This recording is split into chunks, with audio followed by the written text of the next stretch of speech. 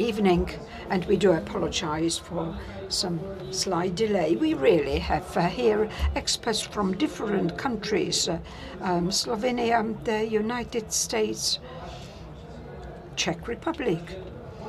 So, we will listen to your questions and we will try to answer. Pure cannabis from Nepal, for your information. This is my head cover. Cannabis is not only the medicine, but it is also fiber that can be used for clothing. So any questions you would have, technical, the recreational, medicinal, we will try to find one of us who will be the expert to answer it. Mr. Majslik in Czech. Good evening. I have a question to you like this. How does police and justice in Israel respond or treat cases when somebody would grow the plant himself for his own need? That is simply you can prove it's for you. I know that you can get it in the pharmacies. Well, in Israel, 10 years ago, cannabis was authorized for treatment, and 5 patients were authorized to grow cannabis for themselves. And then they would grow it not only for themselves, but also for other patients.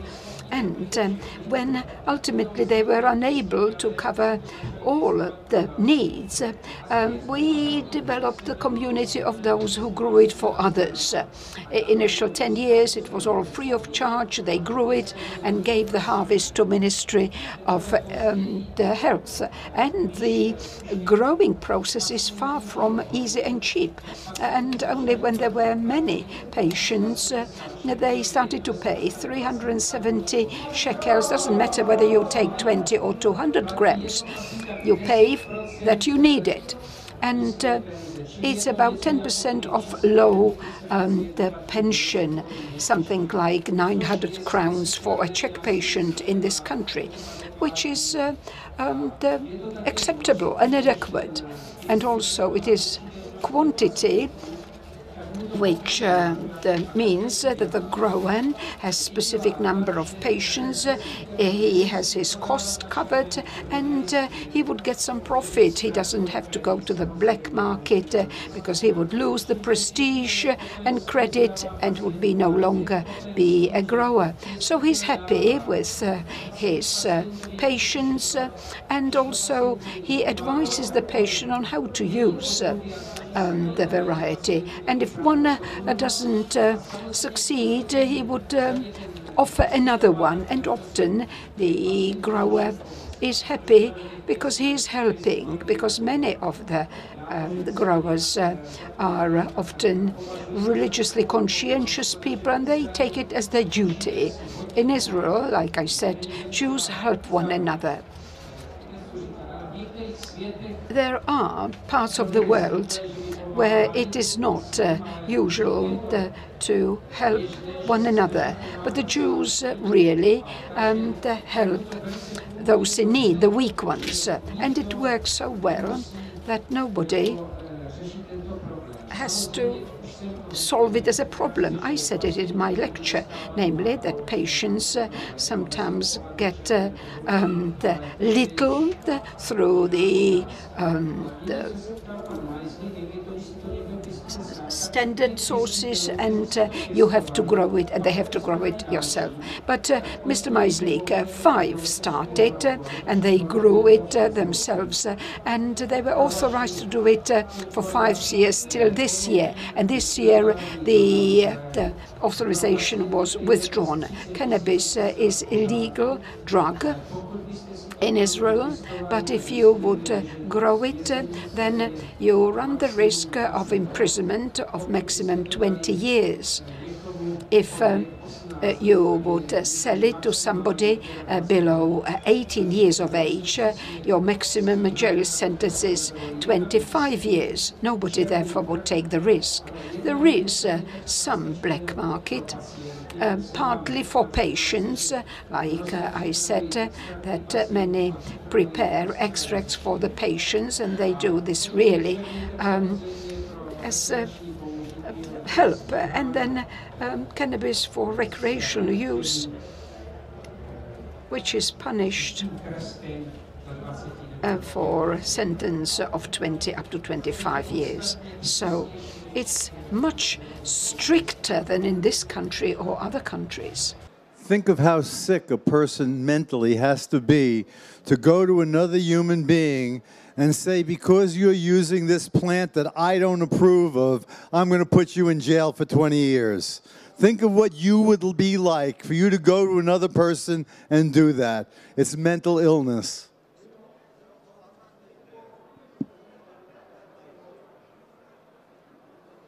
I have a question. There's a lot of practice and also, of course, the theory that supports that practice that the more the cannabinoids, especially THC, the better we can treat the disease, especially I'm now talking about cancer. But last month I got some paper from my friend who was in Israel on a conference, and he said to me that now they were kind of discovering that the best treatment for cancer is 50-50 relations for THC and CBD. So my question is, because in practice we have a lot of proof that high THC and low CBD that cure the cancer. And my question is this information maybe not true that I got it, or I mean, is it the quantity that heals, or is it the relations for THC and CBD, or is it both? Because this is very important. Also on this paper, there was a ratio for epilepsy, and it says 7 to 1, which means 7 CBD, 1 THC. So what's your opinion about all that? You cannot generalize, because each patient is different. And as I said, what helps to one doesn't help to the other, and just opposite. That is why we must do our best to find for particular patient the best solution, the best strain which helps just to this particular patient. So situation is not such easy, because patients are different, and sometimes strain which is necessary for these patients is not available. So sometimes growers must try several strains and find the correct strain for the particular patient. Because if different patients have the same disease, the same cancer, like cancer of lung, you know, 2 patients, cancer of lung, this can be 2 different cancers, you know. So it means that it doesn't mean that the same strain can treat both patients. What do you think, Bob? Well, the plant itself is incredibly variable in terms of its cannabinoid, terpenes, and all of the goodies that constitute that plant. And likewise, humans are totally variable. And what you're looking for is an interface between the plant and the human being that's going to help restore health. And it's not something that's predictable. The reason there's strain shortages is because the governments have chosen to follow policies that make the people sick, die young, and die unhealthy. What we need is to free this, not medicine, this essential nutrient for modern man. If you want to live longer and you want to be healthy, you must consume cannabis on a regular basis. It's an anti-aging drug, and it inhibits all age-related illnesses. Why does the government think they have the right to force us into any kind of regulation when it comes to growing in your backyard a plant that you need for your own health?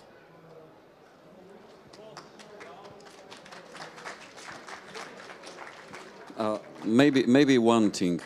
This is actually the fight that we are having everywhere. When you are discussing with the public servants, or you're discussing with doctors, they said we need exact quantity, we need exact ratio, we need well standardized issue, fine regulated. And this is a paradigm of cannabis. You cannot do this. It's so individual that you cannot prescribe exactly you need so many grams, so many of what. This is something that is really happening by walking or by running with someone. And it's a question for the two of you. How shall we address this? You know, the fact is that the strain which is good for one patient, as we said, is not good for the other one. And the amount which must use patient, what is not enough for one patient is too much for the other one. So we must work with each particular patient and find for him the correct strain and the correct amount. You must understand this. That is why we every time start with particular strain with very small amount a week, and we increase the amount, and then patients must feel influence of this plant as soon as he feels it, so he can tell you if it's good for him or not. Experienced patients can tell you exactly. Unexperienced patients can explain to you what they feel, and you can, according to that, tell them if it's good or if they must change the strain. What do you think about that? Well, I'm not a scientist like a couple of these guys up here are, but what I do is talk to people all over the world, and I've coached probably 1,000+ patients to health. With seizures, generally what you hear is that CBD is what's needed. I echo what these gentlemen have said, that it really depends on the patient. There's a high-profile case of a little girl in the United States called Novalee, who was born with part of her brain missing. She has hundreds of seizures. They tried CBD, and all it did was make it worse. When they got her on THC, the difference was phenomenal, and she's gone something like 140, 150 days now without a seizure. It's really amazing. This little girl was blind. She couldn't sit. They said she would never show emotion. She would never talk. Well, this little girl can now see. She can sit. She's talking. The other day she said, "Mama," and then she went, "Hey, hey." And it's just amazing the difference it's made. I know there's a lot of talk out there about breast cancer, hormone-driven breast cancers, and whether it should be high THC or high CBD. And the theory is that high THC pushes the cancer, sometimes in a hormone-driven breast cancer. CBD became the new kid on the block, and lately the patients that I've had contact with that had hormone-driven breast cancers, I'm talking about 100, 150 cases, where we did high CBD. And when I say high CBD, I'm talking about cannabis-derived CBD, 60%. We haven't had one success with CBD alone. That doesn't mean it's not going to work. That's just my experience with it. So again, it's really, really individual. Kids whose seizures are controlled with CBD very effectively, sometimes when they hit puberty, the CBD fails to work anymore, and once they've added THC into the mix, their seizures are controlled. So it's all variables. I think until we don't have method to determine the level of endocannabinoids in our body, it's very hard to determine also the dosage. But as I understand, the endocannabinoids are in very lows, in the body. So that's your work to determine how to figure out how to determine the level of endocannabinoids. Because until then, we don't actually know what we're doing. Yeah, knowing the level of endocannabinoids is not really what's important here. What's important is that you're able to manipulate the very source of life with cannabis extracts. The very source of life is the food that we eat, and specifically the carbohydrates versus the fats that we eat. Those are our major energy sources, and they function completely the opposite. The carbohydrate burning promotes differentiation, and the fat burning allows the cells to undergo what's called autophagy, where they recycle their damaged pieces and then come out whole again. And when you have sugar-burning cells that have kind of stretched their survivable limits, meaning they've developed ways of dealing with free radicals, then if you have ones that are sugar burners and caught in that mode and you force them into burning fat, then those cells die. And your CB1 allows cells to remain in the sugar burning mode, whereas your CB2 forces them into the fat burning mode. So if you haven't had chemo and radiation and you're having the chances are that initial cancer is a sugar burner. And when you give cannabis to that, you told me you have like an 85% success rate. That's way better than they're getting in the hospitals. And, you know, nobody's getting sick. People are getting healthier again. So the thing that's important is not what a doctor reads who doesn't ever use cannabis. You can never have a cannabis expert who doesn't use cannabis. I'm sorry, it makes no sense to me. So here's an expert who's treated lots of people and other experts who've helped people treat themselves. You see, that's what it's about. You give them the information and you get them the oil and they treat themselves. And if they don't like it, they don't do it, or they try a different variable. There's so many routes and ways to accomplish this, and that's what everybody's individual responsibility is. Once they choose to go down this path, they have to find what works best for them. Indra Bayer. I think most everything has been said. From my perspective, I would like patients to work with high THC oils whenever it's possible. High CBD oils, okay for the beginning, for children or for cases where microdosing is all that is required. Otherwise, I would always like to see patients, especially cancer patients, use high THC oils, because I'm firmly convinced that THC is where the main magic is. As far as the other cannabinoids, we really know very little, because now it's 144 cannabinoids that are known, and 1,234 substances that can be isolated from cannabis. So what do we know? Now we're testing for 10 cannabinoids, maybe, and you know how variable the results from individual labs can be. So we don't even know how to test for it properly. So I would just say, let's stick with observational research. You know, let's get an idea of what it is, but then it's really individual. You don't know if they will eat a mandarin or an apple before taking the oil. That will change the terpene balance and this and that. So that's very individual.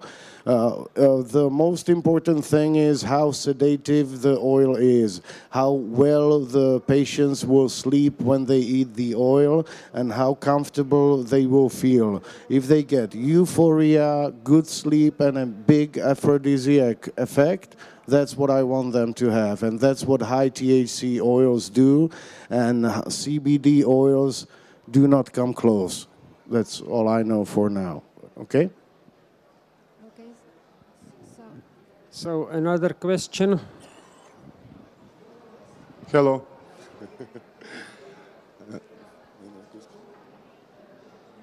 May I ask you something?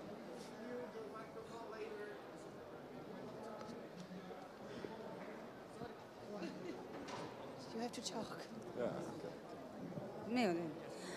With the extraction process, how does temperature affect different parts of the medicine, as it were? So if it goes over a certain temperature, does it destroy things that we need, or does it need to be put at a certain temperature to release a different aspect of the THC? And what do you suggest with the extraction process as far as temperature goes, and a little bit of an explanation?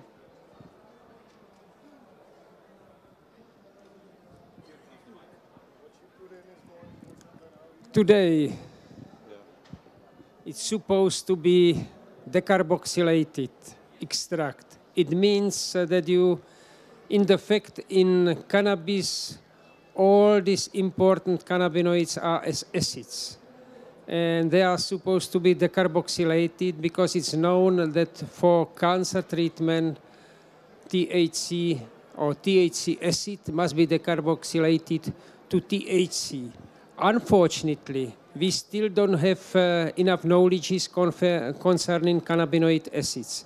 And cannabinoid acids are very important for treatment, but we have lack of any studies, and that is why today are used only decarboxylated compounds as CBD or THC. As I told you in my lecture, from 1950 to 1990, we used extract of cannabis in hospital in Olomouc in Czechoslovakia, and all these extracts were not decarboxylated.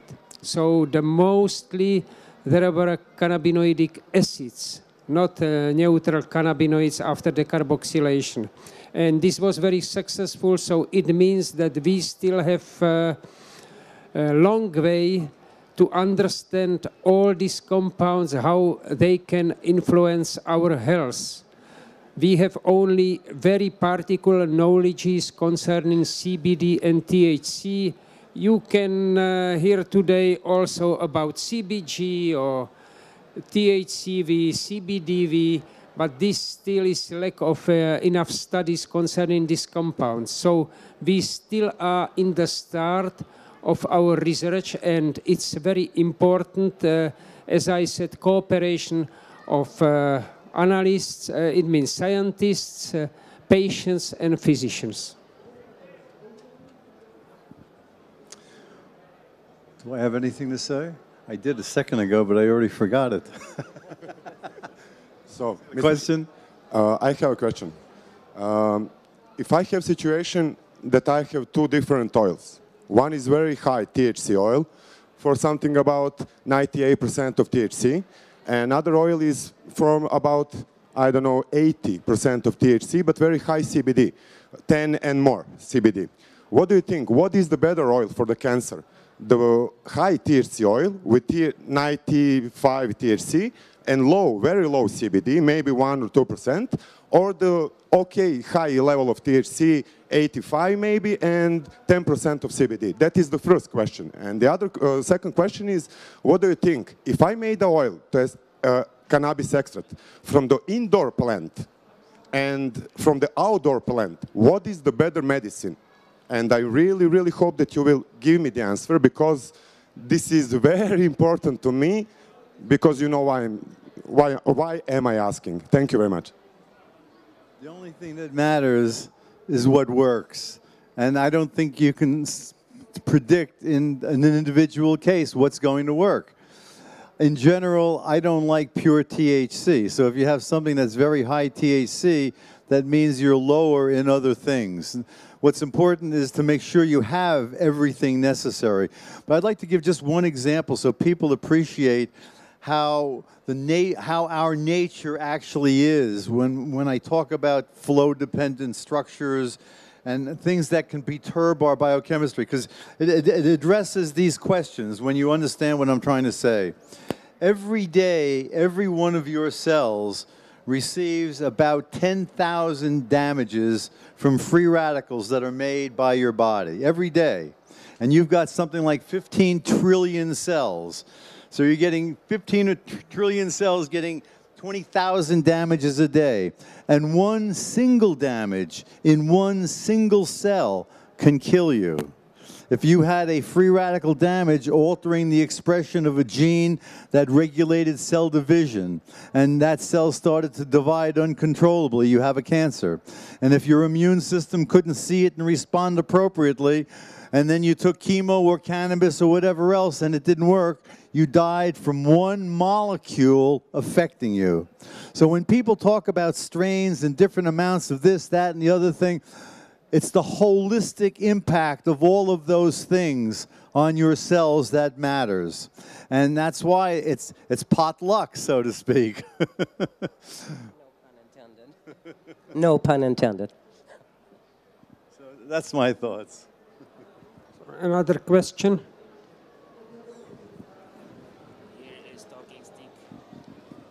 Hello. I just had a question with regards to hormones. So, with regards to hormones, from what I understand, that's the trigger for things like absorption and vitamin D.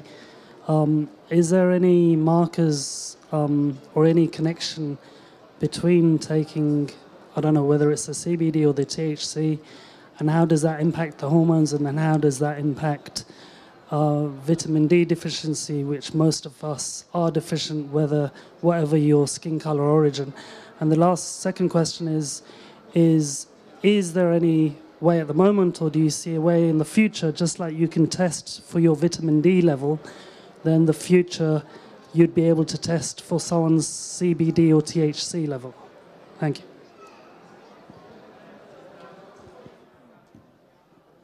Vitamin D turns on fat burning.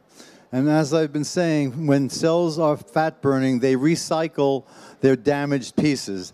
They identify the damaged pieces because of the free radical-induced changes in your DNA, your RNA, your proteins, your fats, your carbohydrates. And that initiates the repair process. And once the cell has got its act together again, then it can go on and do whatever it was supposed to do. So when you're looking, for example, when you're asking about hormones, well, hormones regulate your biochemistry. And for example, estrogen, which is so critical for a woman's health, when she undergoes menopause, what happens? We know that she becomes susceptible to neurocognitive dysfunction, to cancers, to cardiovascular disease. Why is that? Because estrogen turns on fat burning. So that's always helping the cells to repurify themselves. That's what happens when you activate the CB2 receptor. And that's why cannabis has so many profound effects. People typically talk of the CB2 receptor as like the immunological receptor. The truth is, wherever you have any pathology, wherever you have a cell in trouble, the CB2 receptor comes up. It's basically saying, give me some pot, let me fix myself by turning on fat burning. So vitamin D turns on fat burning. There are a number of nutraceuticals that do that, and in general, we should be shifting more that way, because the absurd policies promulgated by our governments told us, if you want to not have heart disease, take fat-free foods. Well, guess what? The fats that you were eating and burning kept your heart good. When you only have carbohydrates, you turn into a pro-inflammatory mode, and your cells try to protect themselves by turning it into fat. The same fat that clogs your arteries. Things are backwards in the world. Anybody else? Okay, another question.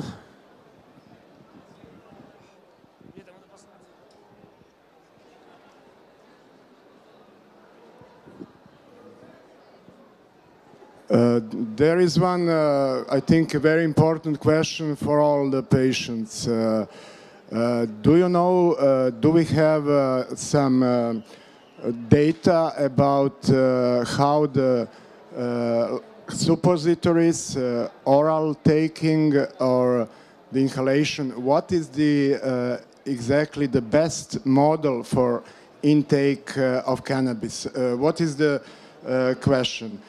Do we have data how much bioefficacy of the oral taking of the suppositories, and how much is when we mixed bio oil like cocos, like olive, with cannabis decarboxylated extracts, especially with the THC extracts. So do we have any real data that we can take for our patients and our friends?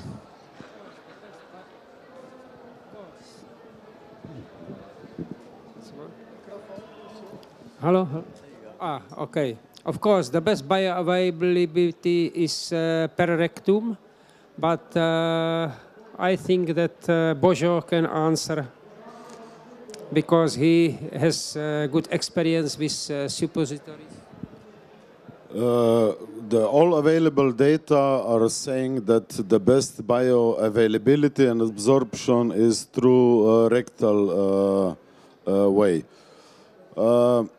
There is also a problem because at oral intake, some part of CBD turns also, I think, to THC. And we don't know how actually the gastric acid affect the cannabinoids. Our experience is that the rectal suppository works the best. And as you see on my slide, I also took the slide from Lumire's lecture, when is exactly the bioavailability of the oral intake, inhaling, or rectal intake. Okay, so another question. Can I make a comment on that? Hello. When you're thinking about bioavailability, you should understand something. When you're smoking it, it goes right to your brain. When you eat it, it goes through your liver, and it gets converted to 11-hydroxy. And they have different effects. And when you take it rectally, people don't get high at all. So there's clearly significant differences and different biological effects that are going to come as a result of how you're taking it in. But in general, the important thing, especially with cancer, is get as much in as you can. But don't do it orally all in one dose in the beginning. Start low if you're doing it orally. If you take too much, you'll never want to do it again. Whereas if you do it rectally, you can start with high doses. We have kids taking a few grams a day. Okay. I'd like to ask. Hello.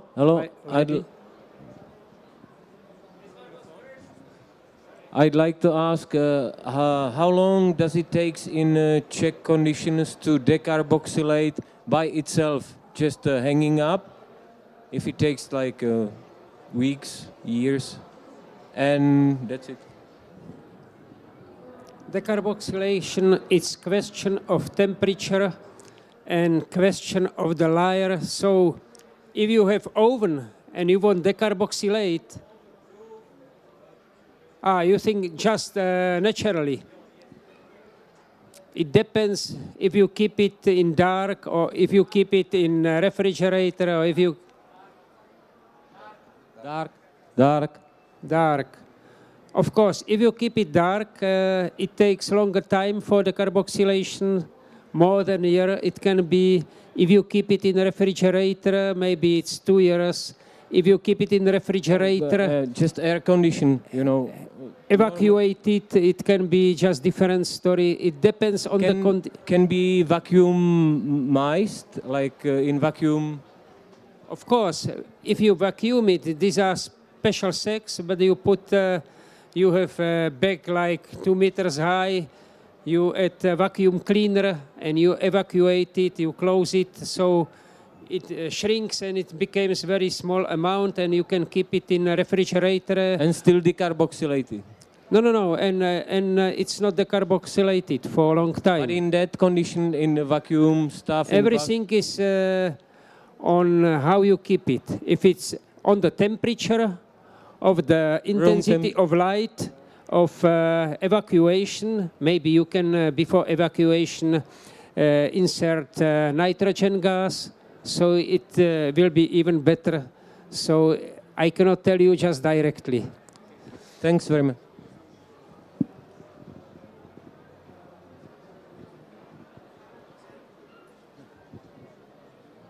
Ještě jsem se chtěl zeptat, jaký je váš názor na preventivní užívání konopí v určitých situacích.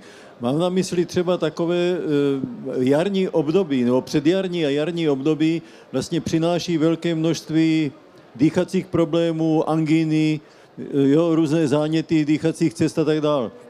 Ptám se proto, že, jak víte, moje dcera bere to konopí už dlouhodobě, a vlastně u ní se nikdy nestalo, že by onemocnila nějakými respiračními chorobami, když byla u nás, přestože já i manželka jsme byli nachlazení, kašlali jsme, smrkali jsme, bylo to hrozné, ale dcera ta mezi náma prostě proplouvala bez jakéhokoliv že by se to jí dotklo. A naopak někdy, když sama říkala, že jí začíná škrábat v krku, tak to vyřešila tím, že si dala jednoho jointa navíc. A doopravdy to pomohlo. Tak právě proto se ptám, jaký je váš názor tady na toto. Děkuji. Pane Majzliku, tak můj soukromý názor, jako já samozřejmě dáme možnost i dalším tady hovořit. Já si myslím, že konopí je lék a proto ho nebudu užívat preventivně. Já neužívám preventivně vitamíny, to je úplná blbost, když někdo kupuje multivitamíny a užívá to, to je naprostý nesmysl. Radši to užívejte v přírodních dávkách a ne jako v syntetických dávkách. A jakýkoliv lék, když užíváte preventivně, tak snižujete jeho účinek. Potom je těžší pro ten lék, aby zapůsobil. Samozřejmě může být ta zkušenost vaší dcery, že jako to na ní působí jako blahodárně, ovšem může v tom být i, že ona má lepší genetiku než vy nebo vaše žena, že je odolnější. To jako my nemůžeme ani potvrdit, ani vyvrátit. A tak já budu rád, když tady někdo další jako řekne svůj názor, ale já bych řekl takto, já bych konopí preventivně neužíval, protože když jsem zdravý, tak nechám, aby pracoval endokanabinoidní systém. Protože když jsem zdravý, tak endokanabinoidní systém pracuje v pořádku. I, of course, disagree. You know, for the same reason that we're able to completely control HIV by using cannabis, high doses of cannabis, we're also able to control a variety of herpes viruses, including the one that causes Kaposi sarcoma.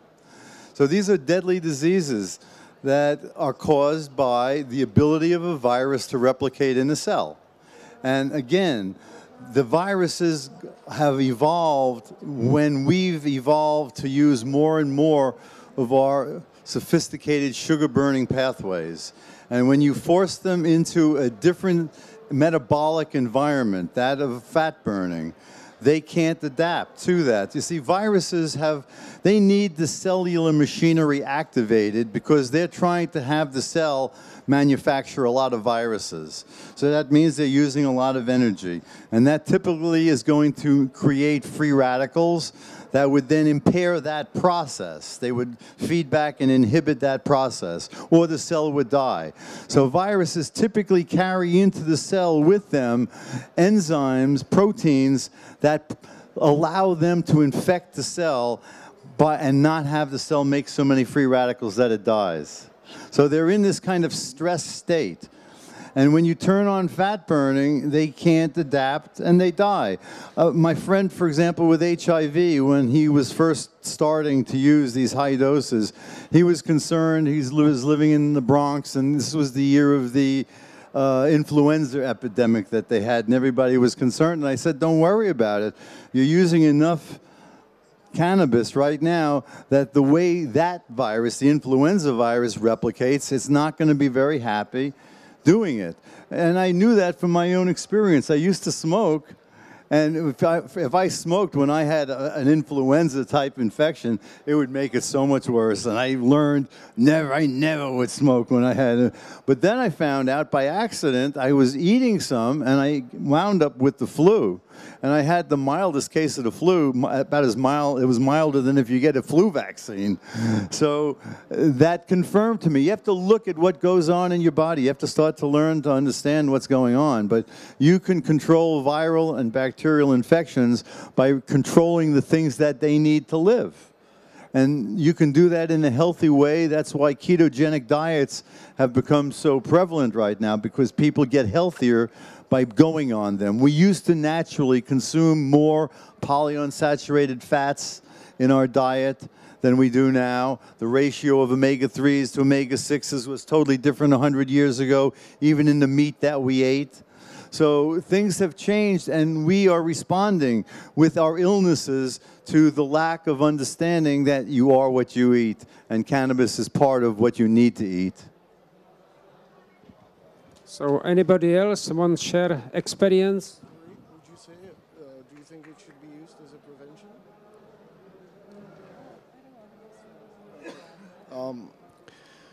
From my point of view, cannabis certainly should be used as a preventative medicine, and yes, it should be given to children wherever there is a need.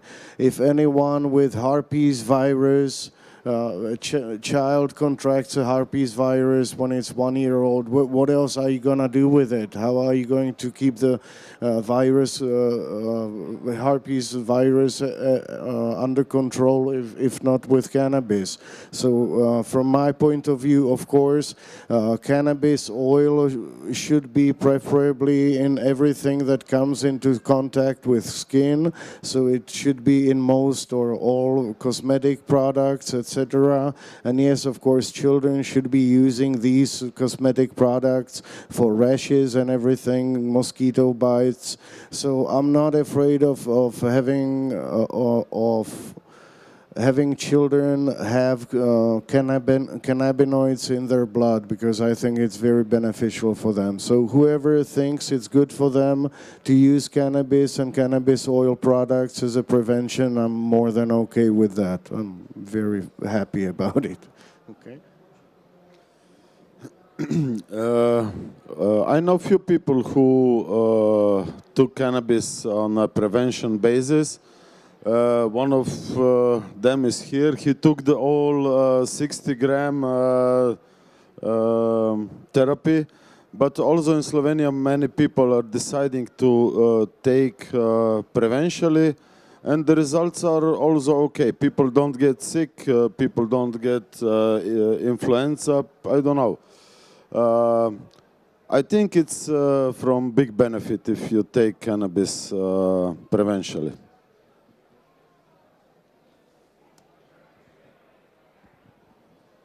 Okay. Thank you, Božo, for making it public. I must say that I completely agree with what Bob said about you have, and Indrich as well. You have to listen to your body and listen to what works fine for you. I am not a big user of cannabis. Compared to some of the people around the table who are really truck drivers, they have a lot of cannabis with them and everywhere. I am a more bicycle man. I'm not smoking joints, actually. I smoke with my vaporizer. And I can tell you I small quantity, but whenever I'm smoking, it's a good trip. It's really a good trip. I like riding the bicycle. But what I learned lately is if you start a day with a small amount of CBD, and then during the day go to a web with a lot of THC, it's beautiful. It stays, and you never get the overload. So this is my experience, but I cannot say this is the experience of everybody else. So, as a governmental man, this is maximum that I can say, because otherwise I will... Okay, so you heard experiences of different persons. So another question, lady here.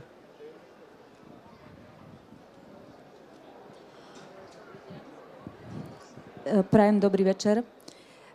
Hovorí sa tu o ťažkých ochoreniach, o rakovine. Mám takú otázku. Ľudstvo je temer pohltené epidémiou hepatitídy, vírusu C. Aké máte skúsenosti pri tejto liečbe? Farmaceutické spoločnosti síce vyvinuli mnoho liekov, ktoré sú mnohokrát aj neúčinné.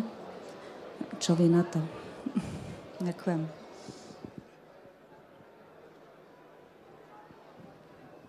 Somebody wants to answer? Well, this is an example where the pharmaceutical companies have truly come up with something that's very functional. So the people with hepatitis C that had previously, in general, not been able to be successfully treated, they have an incredibly high success rate with it. But they charge something like $100,000 for the treatment. Now, I know of specific examples where people had Hep C, did the high-dose cannabis, and are now free of Hep C. So I don't know how often that works, but I know it can work. And it's the same kind of a story because you're dealing with a viral infection and how that virus powers its own replication and how cannabis influences the energy sources that it needs. I know that a few of my people have Hep C, and I think of the 10 that I can think of off the top of my head, 8 of them are clear of Hep C, and 2 of them are well on their way. One individual, it took a long time, over a year. The least amount of time it took was 2 months with another individual. So yet again, it's such an individual thing. Question? Dobrý večer, ja by som mal ešte otázku, že ktoré vážne choroby dokážeme pomocou konopí vyliečiť úplne a ktoré choroby dokážeme len tak zmierňovať príznaky. Vieme, že klasické medikamenty, klasické lieky pri tých vážnych chorobách pacientom iba zmierňujú príznaky a úplne ich nevyliečia. Tak moja otázka, ktoré tieto vážne choroby dokáže konope vyliečiť úplne?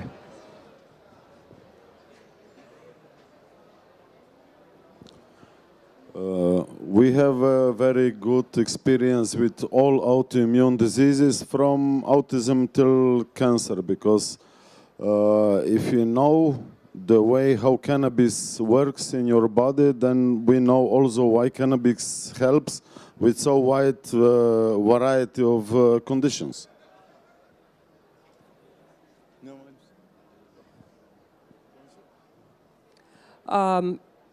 I've seen so many different things healed with cannabis. I always say, show me a disease condition this doesn't at least help.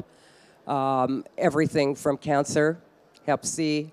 Had a little girl in the States who had really brittle bones from radiation, and she had a fracture that wouldn't heal, and they were going to amputate her leg at the hip. She was only 5 years old. They had slated her for surgery. We got her on high THC at night, high CBD in the daytime, and that fracture healed in 2 weeks. I've had kids with autism who have been completely nonverbal for 4 years start talking within a couple of weeks. So, you know, you name the disease condition, and cannabis helps. Again, it regulates everything in your body from conception until death. We are holistic organisms. Everything in your body interacts with everything else. And cannabis, by virtue of regulating everything in your body, is a unique way to manipulate everything simultaneously in a holistic manner. Cannabis cures people not by killing the bugs, but by making you healthier so that you're not providing the environment that the bug needed. And that's occurring through this metabolic manipulation. More questions? Yes, hello. Do you have any experience with Alzheimer? Well, I can tell you again, Alzheimer's is caused by pro-inflammatory biochemistry, meaning again sugar burning, and not having sufficient autophagy, meaning recycling. So these particular proteins that form the amyloid plaques and the neurofibrillary tangles, those are things that could have been eaten up as they were being formed if you were living with a different biochemical environment rather than having such a pro-inflammatory imbalance by excess carbohydrate consumption. It's the same story everywhere, and it always is true, and tons of science verifies it everywhere.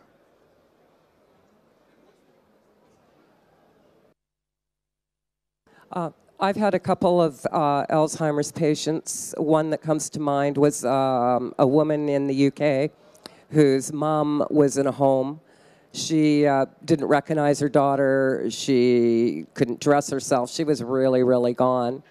And this particular lady started her mom on high THC cannabis oil and coconut oil. I think it was about, I want to say 6 months. And her mom was able to move back home with her, feed herself, dress herself, ended up going out to Silver Threads every night. It was like completely functioning again. It was quite a miraculous turnaround. We have also experience with many neurological diseases from ALS to PSP to Parkinson's or Alzheimer. 2 years ago on the fair Ljubljana Fair, Nature and Health, it was a guy from Sweden with PSP, very severe.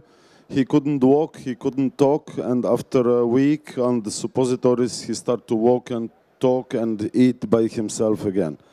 We have a lady with ALS who is growing for herself for 2 years now. Her symptoms were from March till June very severe, so she hardly can move. Now she still grows for herself in 2 years. And if we consider official medicine and the ALS, we know what is the prognosis. A thing that's important to remember is that cannabis via the CB2 receptor promotes neuroregeneration. So whether you're looking at Alzheimer's disease or any of these other neurological disorders, they're typically the result of neurons dying. And it's through the cannabinoid system, the CB2 expanding promoting neurogenesis of both the stem cells and the CB1 then allowing for their differentiation that allows for the replacement. And that's why you can have these miraculous effects. This is also why it's excellent for people with strokes, for example. Yes, actually that's what happened to my mother. When my brother died of lung cancer, she actually got a brain stroke, and the effects, what you saw, were literally like a dementia in combination with Parkinson. So from the beginning, they didn't know what really happened to her, and I gave her the oil. And the funny thing is that when I spoke to her, she either didn't recognize me, or she thought that I'm her brother, not her son. But when she got small amount of oil as a suppository, or even under the tongue, the tremor stopped. And she was able to formulate a few sentences speaking to me and then falling again in the darkness. This is the issue. I explained this issue, why we need to get with the cannabis in the elderly houses. Because this is really where we can show very quickly improvements because of pain those people have, because of the depression, because they feel useless, because all the medicaments that make them dumb. And actually, I think this is one of the ways to reintegrate the elderly people back to society. They take care, like they take care of the grandchildren, they can take care of the plants. They can speak between themselves, they can speak to the nurses, they can speak to the doctors. Suddenly, I'm sure we can see smilings in the elderly houses.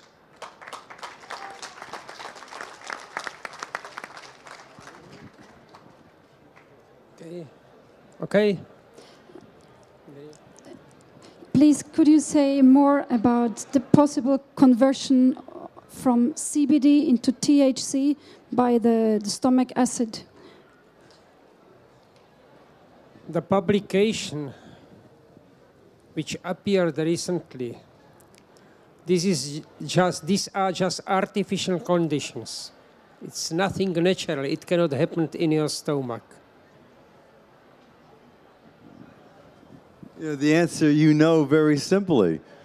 Eat some CBD. Do you get high? No. Eat some CBD and then some THC. Does it inhibit the high? Yes. So the answer we all know for anybody who's ever used it. Again, experts who've never used it. Because the conditions which are used in these publications, just your cannabis doesn't stay so long time in your stomach. Of course, if you have you can change CBD to THC in the lab. You can change THC to CBD in the lab. But what you can read on internet about these changes, that you can change CBD to THC, is not true. You know, this is the problem of internet, that sometimes you can read something what is not real, and it influences many persons because they believe what is written. They said, oh, it was on internet, so it must be true. But it's not true. You must be careful.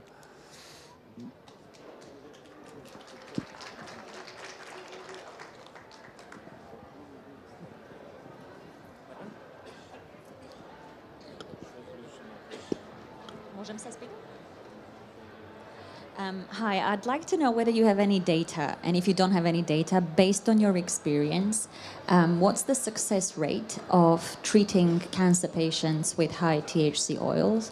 And also, how do you assess when such treatment has been successful? For example, if the cancer markers go down, is that a sign, or is that in itself enough? How do you basically assess that the treatment was successful? Thank you.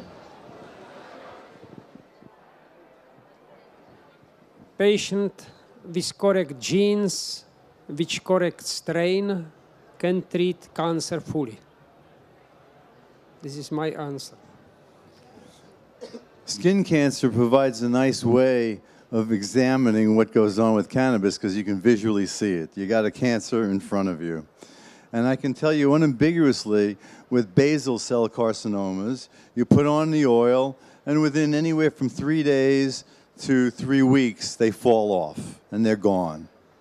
Now, it's quite interesting because if you do the same thing with squamous cell carcinomas, they grow, and they grow, and they grow, and scares the hell out of you, and eventually, they go away, they rot, so they die differently. They die by autophagy, because the whole thing turns into a black necrotic mass. I'm surprised I didn't show those videos. Anyway, it turns into a black necrotic mass that stinks. And then it heals up and it's completely gone. But that can take like months. And what we recently found out, because a lady friend of mine who had been treating her family and herself, they grew up on, on a sugarcane farm in Australia. So you have fair-skinned limeys that went to the equator and said, give me cancer. And they all got it, the brothers, sisters, mother, father, everybody's got it. So she had repeatedly had basal cells, and she would treat them, and it becomes like nothing, So I got another cancer, all right, put cannabis oil, it goes away.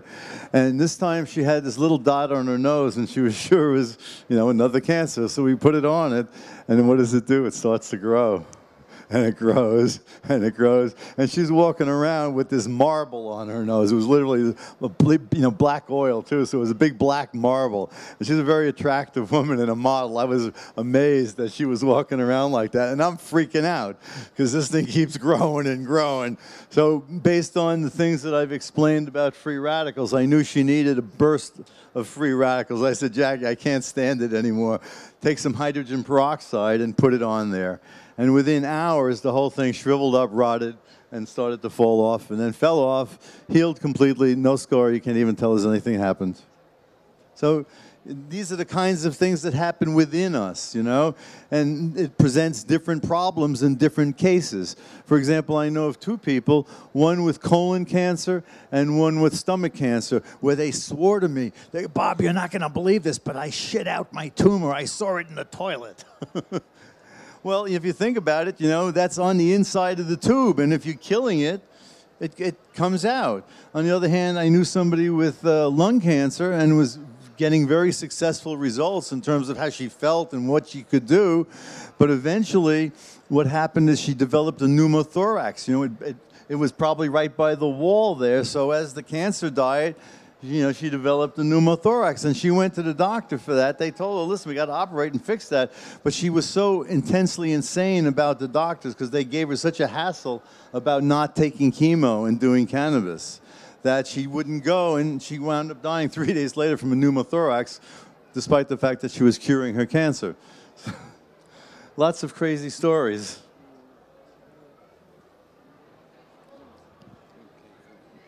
From our department in Jerusalem, there was wonderful scientist, Dr. Esther Friede, very healthy person. I shared with her office several years.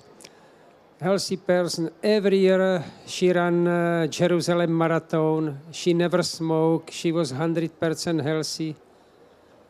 And one day, cancer of lungs. She had anything available, any strain, any THC, any CBD, anything. Nothing helped her. She died from cancer. How much did she take, though? She took anything what she wanted when she felt comfortable. No, but you have to take enough or it doesn't work. Yeah. And another lady from our institute, she purified THC for patients, and she became cancer patient. And they prescribed her cookies. She took one small part of cookie, and she was 2 days finished. And she said, never, ever any more cannabis. So these are two examples for our department when it didn't work. It works perfect. It can heal cancer 100%, but sometimes it doesn't work. It's not going to work if you don't take enough. That's absolutely for sure. And if a person tries it orally and freaks out because they took whatever too much was, and there's no magic number, it might be one drag on a joint for one person, and it might be eating a half a gram for another person. But the point is, if you don't take enough, it's not going to work. Addressing how you gauge whether or not it's been successful, I can only speak for myself. Usually when I gauge it's successful is when they come back from the doctor and they've had that biopsy or that CEA, carcinogenic estimated assay test that says they're clear. I recommend that the patient try and ingest 60 grams in 90 days. And that's just a guideline. I always tell people don't make yourself crazy over it, because I lost a lot of sleep worrying about that. And I also suggest to people that they start out really small orally, and if they're like young moms or people who really need to be on their game, they can't be walking around stoned. They're still trying to do their life and fight for their life. So I'll suggest to them that they do suppositories in the daytime and do it orally at night. I'm a firm believer in doing both orally and rectally, so you kind of cover all your bases. Hope that answers your question a bit. I think you asked also percentage. Let's say 70+%, and more chemo you have before, sooner you go, and less chemo you have, you will be healthy earlier. That's my experience. I'd say we have about, in the cases that I've dealt with, an 80 to 85% success rate. Certainly the people who've had chemo and radiation, the battle tends to be a lot tougher. So for that rate, what type of extracts have you used? Because I know, Božu, you've been using organic solvent, naphtha type extracts. What kind of extracts have you been using? High THC, usually butane, and a lot of people that I point towards a particular individual, she does Everclear alcohol. Yeah. So any of these methods can work. What you want to make sure is that the starting material is not containing pesticides that are going to then potentially concentrate with the solvent extractions and the evaporation. So good organic cannabis should be what everybody has available. That's why you should grow it in your own garden for free, like it's available. Maybe Božo forgot to tell you, we made the statistics according to different cases, different cancers, leukemia and so on. And these statistics at the time, I think it's less than 400 patients that we had. And he was very, very precise to give also the information about non-success. This is something that you will never get in the oncology. They said if they are successful, it's successful. They've been successful because of chemotherapy and because of radiation. But if you die because of the illness. This is why the statistic of the oncologies are really useless. while the statistics that we had show that very good results. He was speaking about glioblastoma. I think the worst result we have with the breast cancer, I think. It depends. Actually, the kidney cancer. My experience is one of the worst cancer or kidney cancer. I don't know why, but they don't respond very well to this treatment. I don't know if you're... But the easiest is actually the breast cancer and the glioblastomas or other gliomas. But we have everything from small cell lung cancer to adenocarcinoma of lungs, of pancreas, of everything. And still, less therapy is better for you. One of the cancers that I think is the easiest to clear is leukemia. We're really, really successful with that. I've actually had success with kidney cancer. I had one gentleman who was given 2 months to live, and we cleared him in 3 months. So again, you know, it's an individual thing. I'd like to know from both of you how successful you've been, or three of you, with pancreatic cancer. Because, you know, pancreatic cancer, conventional treatment's 4%, so those are probably misdiagnoses. But from what I've heard, it's been quite the opposite with cannabis, so I'd like to get a broader sampling. I, again, can only talk about cases I've been involved with, and I've seen quite a few successes, and I'm talking stage 4 metastasized pancreatic cancer. I can think of 2 off the top of my head. One gentleman, when I talked to him, it was actually Christmas Eve, so I remember it very clearly, and he was in New York City, and he had stage 4 pancreatic cancer, and I remember thinking to myself, this is totally a palliative situation. And he phoned me 3 months later, and he was completely cancer-free. So there you go.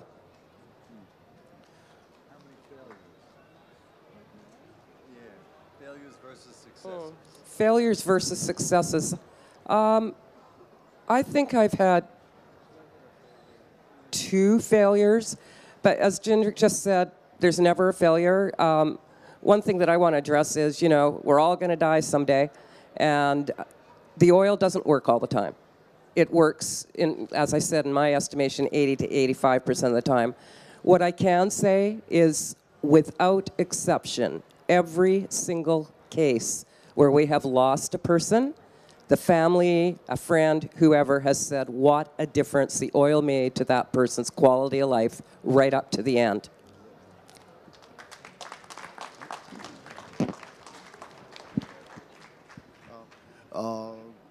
Success rate for pancreatic cancer, I don't know about the rate. We only work with anecdotal evidence, so it's 10, 20, 30 cases.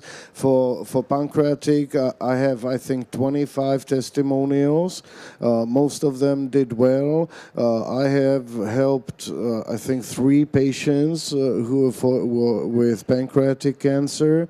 One of them tried to combine it with chemo, and he died of the side effects of the chemo because it burned the top of his bowels, and after that he died. The other 3 are still alive. So even for pancreatic cancer, we're having some success. It is not an elixir of immortality, that's for sure. But you know, it will always help to some degree if it's used properly. I cannot imagine anyone who's not allergic to cannabis who would not benefit from using it. You know, topically, that's one thing we didn't get to. A full spectrum attack always works best. So you want the patients preferably to eat the oil, to take suppositories, to use it topically, and to vape it for mood control. Later on, doctors will start using drips and controlled coma that we've been talking about. They'll put me in a coma and wake me up when I'm healthy again a month later. Oh, ciao. From what we know from Bob's friend, it is safe, or it might be safe to ingest 50 grams of the oil at one sitting. Maybe if you would like to tell us about that, because it's amazing. No, he's done it on 2 different occasions. The guy is a scientist and he goes to meetings. He's also an HIV activist and he's had HIV for 26 years or so now. And when I met him, I don't know if it's 5 years ago, something to that effect, he was fully resistant again to all of the drugs that were out there. And he's a very special, intelligent person, 189 IQ, totally out there. And so we were in Washington lobbying to make new biotech companies, to get funding so that they could generate new drugs because he was resistant. That's the kind of character we're talking about. I have a cramp. Oh. So anyway, we're in Washington and he comes down with a Kaposi sarcoma because he was resistant and his immune system failed. And I said, here, put this on. And he was very reluctant because among a million other things, he's a pastor at a Saddleback church. He's also a Patch Tells Angel, among a million other things.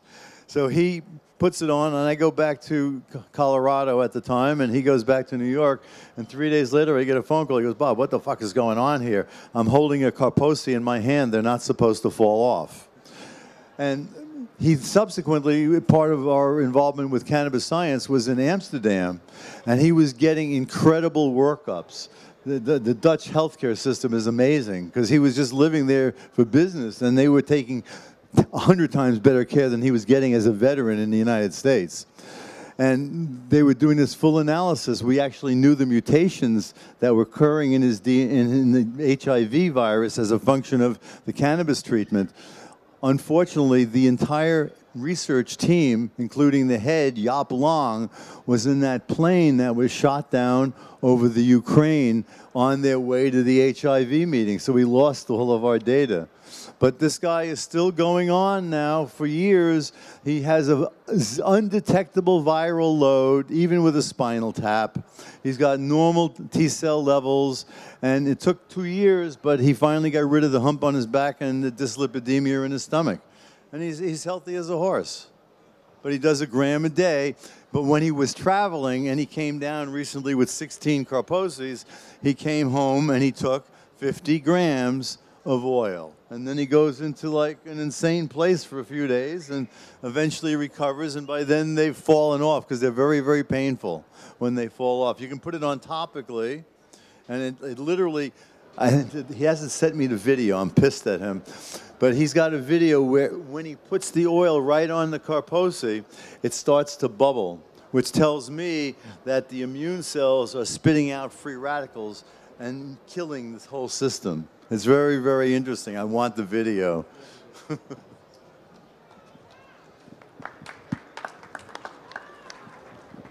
Okay, next question. Prosím vás, tady už bylo skoro všechno řečeno. Já jsem se chtěla ještě zeptat na těžkou osteoporózu. Těžkou, velmi těžkou.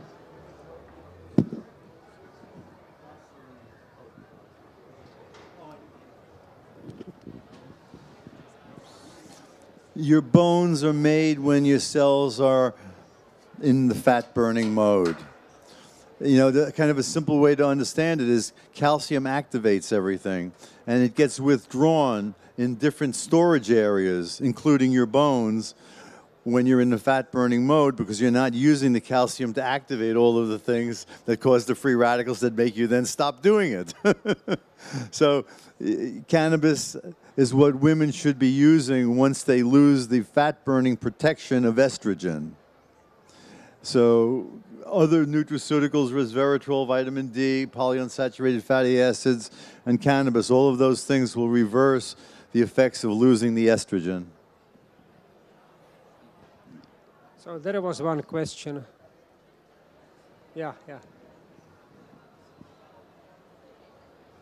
Oh, in green.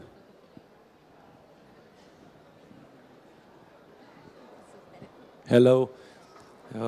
Thank you for your knowledge. I have one question because, as Mr. in the middle said, you need a lot of cannabis, lot of oil in your body, but these things are not really cheap. So in some countries it is possible to grow, in some countries there is not. But the question is when money comes in, different interests come and so on. So what would be for you question, Mr. on the right? You said you are governmental. You have some, I don't know. You know what is the best medicines that this treatment with cannabis becomes more available to all the people, so it's not so much expensive, and that some interest from the corporate world don't come in too fast to ruin and to just expense the thing that now costs, I don't know, 20 to 100. Yes, thank you for this question. Actually, this is why activists, we don't like the wording medical cannabis, because medical cannabis means that the big pharma is looking for a channel to sell again something that they don't have, that they don't know, because this is a plant that has been on this planet for a long time.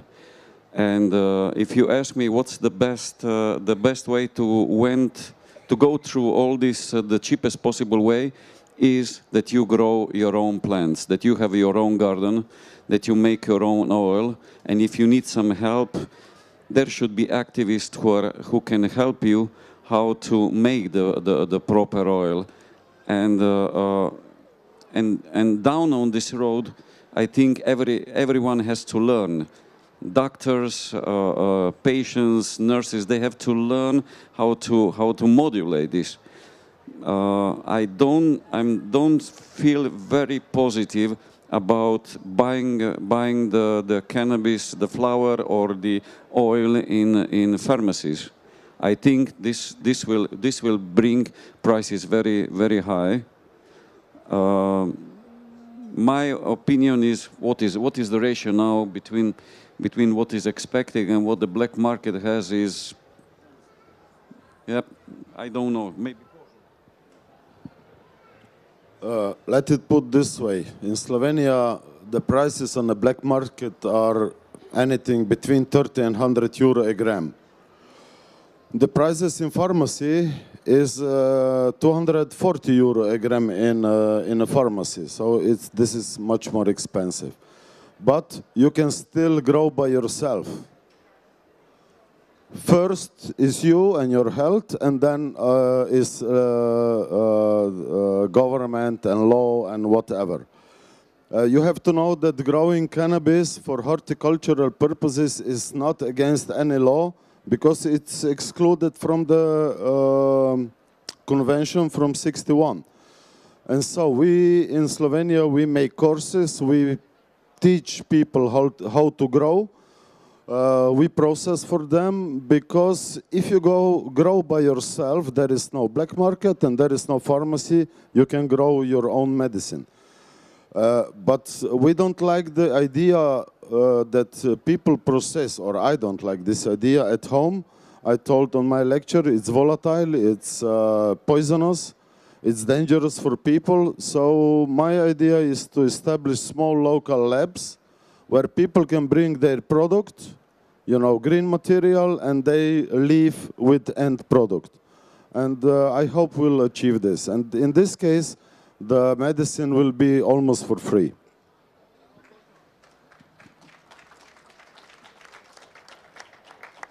That's exactly what needs to be done. The plant has to be free.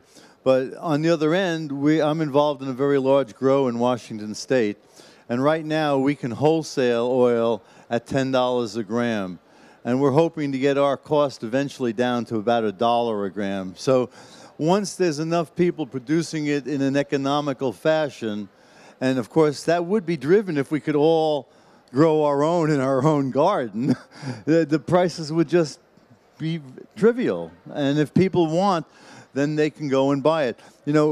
Prohibition has created a very interesting circumstance that I'm very excited about. What we've seen in the United States, in Colorado, for example, is that something like $120 million reduction in federal health care costs since cannabis legalization. What that means is that a population within that state is not taking the free poisonous medicine that is officially sanctioned across the country, the pharmaceutical, but rather is using the state legal medicine of cannabis. And they'd rather pay out of their pockets to get something that works than to take poison for free. And that same kind of logic we're seeing in that, for example, there's lower levels of diabetes in people who use cannabis. There's lower levels of bladder cancer. So all of the things that we've been discussing are fundamental truths that will manifest themselves. So what the government has unknowingly done is they've created a national experiment. So the backward-looking people who are against cannabis will stay in the conventional pharmaceutical route. And the more open-minded people, the people of the future, will be living longer, living healthier, and costing less. And eventually the absurdity of what's going on will be undeniable. So thank you, government. Thank you, prohibition, because now you've shot yourself and you're too dumb to know it.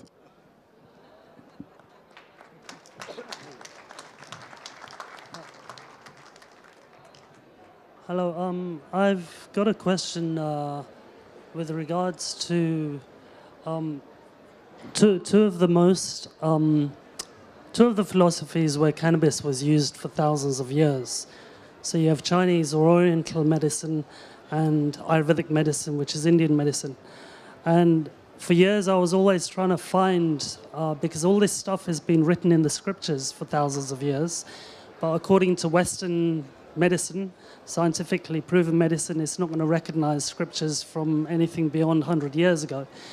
And then there's the other side, that in Ayurvedic medicine and also Chinese, it says that whatever herb you take is going to be a different amount for one person, i.e. me, and it's going to be maybe more or less for another individual. And this is what all of you on the panel have been saying, that it's according to the individual, and this is also what the pharmaceutical industry is also heading down the path of nanomedicine. My question is that all this customized medicine thinking has already been prevalent and already been mentioned for thousands of years in these old philosophies. What is the conversation and where is the conversation happening with the medicinal doctors or the people from these philosophies? I've spoken to Chinese doctors, Indian doctors, and a lot of them have not studied. I mean, they've studied it in scriptures, but they just then bypass it. Is there any conversation happening, and is it feasible to have some Indian Chinese doctor who's studying natural medicines at another conference on cannabis to offer their insight? What do you think of that?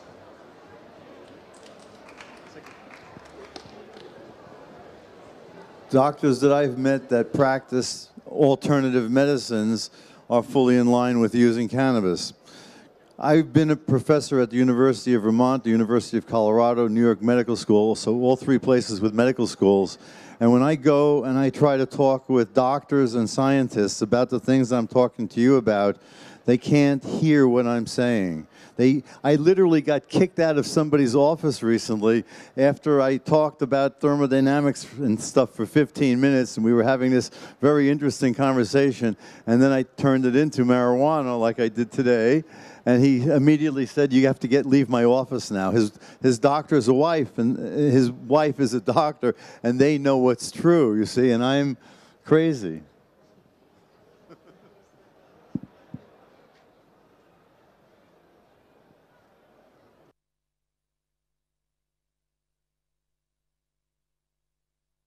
Hi.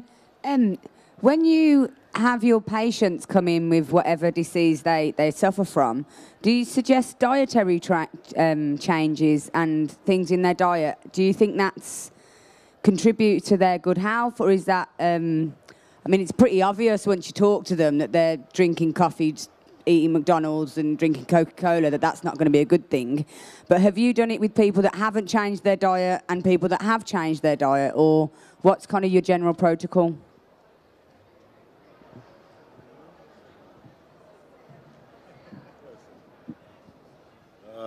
As Bob say, you are what you eat, and your way of life brings you to your troubles, and if you don't change anything, you cannot expect any changes. So diet is very important beside the cannabis and other remedies. When treating cancer, the general instruction is that the food should be mostly vegetarian, but I usually don't try to tell people too much about what diet they should get on, because I'm talking to 7 billion people from different cultures, so what am I to tell them what they should eat? If they feel like eating some meat every now and then, even when they're eating the oil for cancer, I tell them, well, your body is telling you to eat some, so go ahead and eat some. Don't eat too much of it. You don't need overburned fat or something like that, but if you feel like eating some meat every now and then, go for it. And apart from that, I think it's really so individual that we will not have a proper answer to this. You know, Bob is right about the fat burning and sugar burning aspect of it, but when you eat high doses of the oil, a gram or more, it burns sugar so quickly that I think sometimes even cancer patients will need to eat some honey just not to fall out of balance. You know, so my answer about diet is a little bit from everything, whatever makes the person happy. Of course, it should be more the so-called healthier food, but I would not remove meat from the diet completely if the person likes to eat it every now and then. What about specifically sugar? Do you tell people to stop eating sugar when they're cancerous? It's best to stay away from white sugar and fructose, of course, but honey, if it's natural, you know, every now and then a little bit, I don't think it's going to hurt the patient. You know, follow your body, whatever your body tells you to eat, eat it. Don't eat the oil usually will not let you eat as much as you used to eat before anyway. So people by weight eat, let's say, 1/3 of what they used to eat before. You know, but whatever they feel like, juicing is okay, but not everybody feels comfortable when they're on vegetarian diet only. Some people feel too anxious, that's not good. So really that's individual. What about?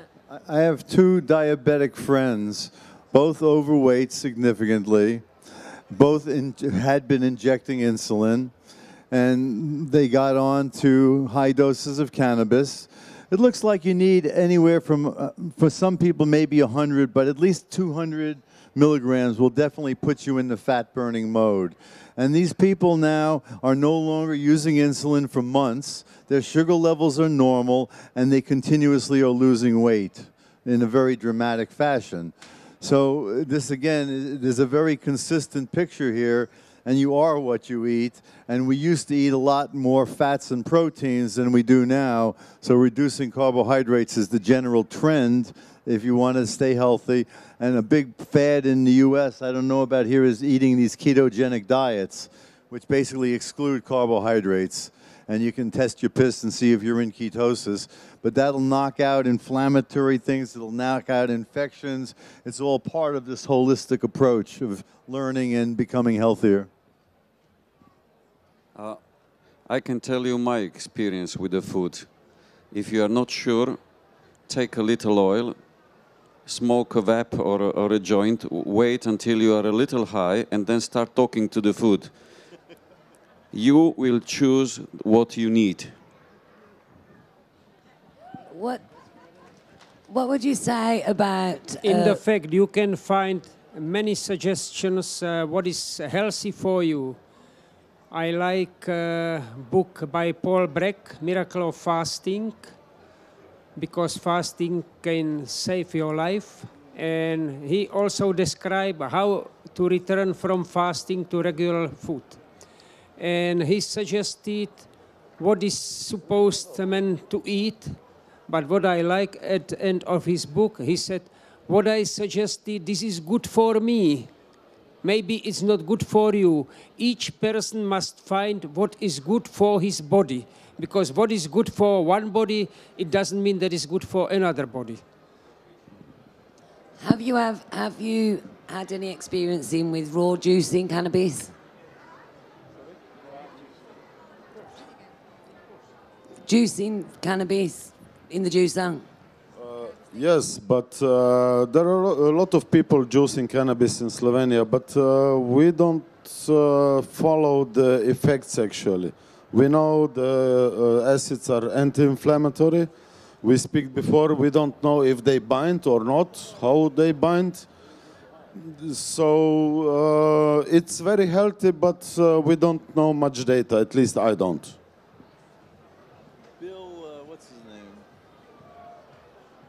I'm forgetting his last name. Bill in California is very big on Courtney, right? Bill Courtney. He's very big on juicing. His wife had a variety of inflammatory-related illnesses, eating-wise, reproductive-wise. They said she'd never have a kid. She's been juicing for years now, has 2 healthy kids. She herself is healthy. So again, there's profound benefit, I think, for all of us to consume cannabinoids in a variety of different fashions. You know, and different stages of the plant development, etc. It's just really rich in things that in general are good for us. And, you know, to kind of push the concept further of this whole fat burning story, if you look into how most of the Chinese herbs and other herbal remedies work, they all wind up turning on fat burning. So another question here. I've done juicing and it is very effective. I was an MS patient when I was 28, I'm 53 now. I've had bone cancer, breast cancer, all sorts of cancer, and I've had MS from when I was 28. And I can tell you from my experience that juicing cannabis, just put 5 or 6 leaves in your juice every day. Very, very good.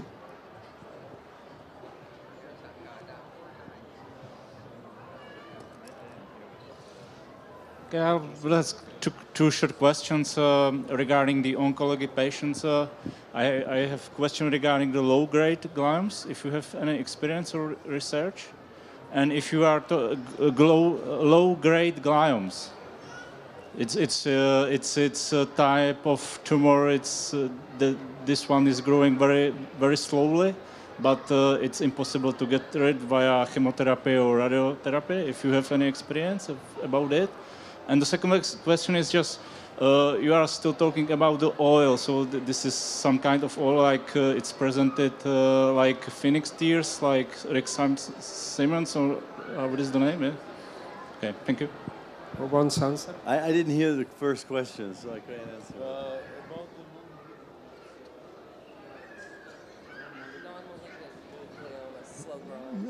Well, there was, I don't know if this is a direct answer to your question, but a paper just came out the other day where certain gliomas in young kids spontaneously regress.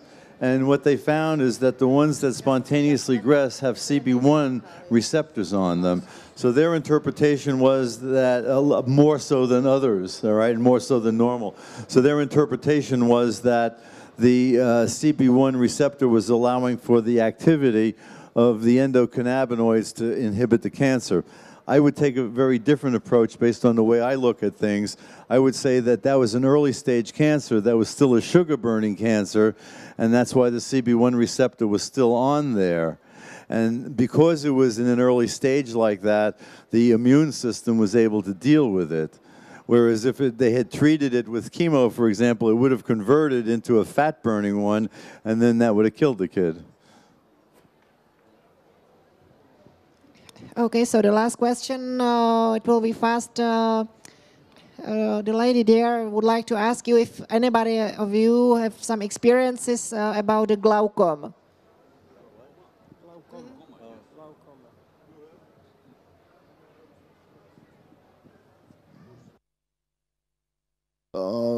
The ingesting the oil can help with eye issues, including glaucoma, very nicely. Sometimes it clears completely, sometimes it controls it and makes it tolerable. I think some people vaporize it for acute conditions, even for their eye, when the pressure gets too high, etc. So vaporization would be one way to go.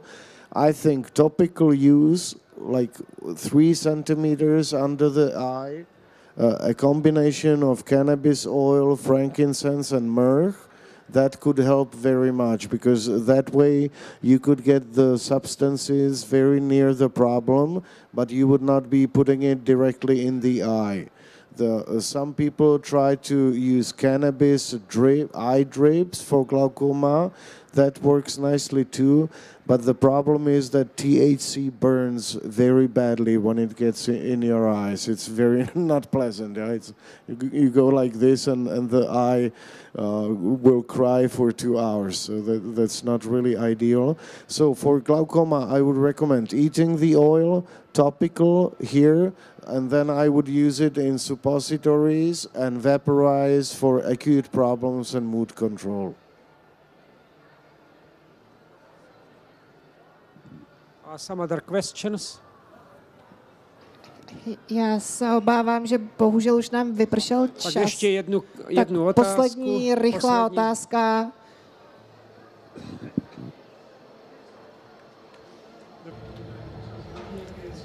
Have you got some experience with the SLE?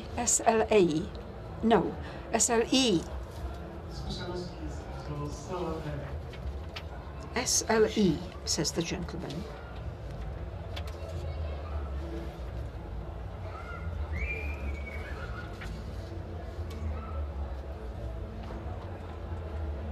Are you asking about scleroderma? Scleroderma? O to vám jde? SLE scleroderma? Failure of immunity, the cells, so to say, fight the immunity system. Autoimmune diseases, when the cells respond too strongly. Cannabis is very effective for lupus. It works well. Stay away from alcohol. Don't drink any alcohol. Stay away from the sugars. Do a ketogenic diet. Take the fat-burning supplements and use cannabis. All of those things will shift you into being normal.